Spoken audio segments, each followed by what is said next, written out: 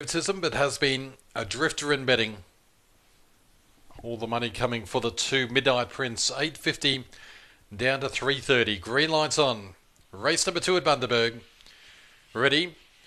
Racing. Fabulous Carter about second away. Speed from Sunset Woman's going to lead. Fabulous Carter a handy second. Evil Evie to third. 2 away comes Notice, followed then by Midnight Prince, and Trinity My Mum is last of all. Taking over Fabulous Carter, put 4 on Sunset Woman. Then comes Notice, the outside Evil Evie. Midnight Prince in some trouble, and last of all Trinity My Mum as they swing. It's all Fabulous Carter turning for home, well clear on Noticed. Late Midnight Prince, but Fabulous Carter defeated Midnight Prince. Notice third.